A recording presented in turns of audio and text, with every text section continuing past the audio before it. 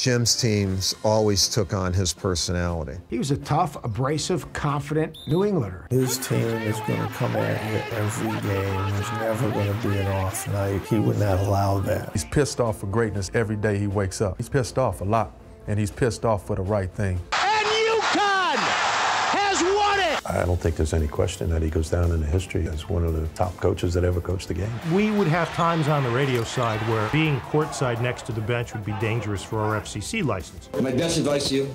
Yeah. Shut up. On the court, there's no democracy. I'm an autocrat, and that's the way it's going to be run. We found out about a week that Coach Calhoun is the toughest guy in the gym. I'm not about making everybody like me. I'm making the players respect what we're trying to do, and I got their backs.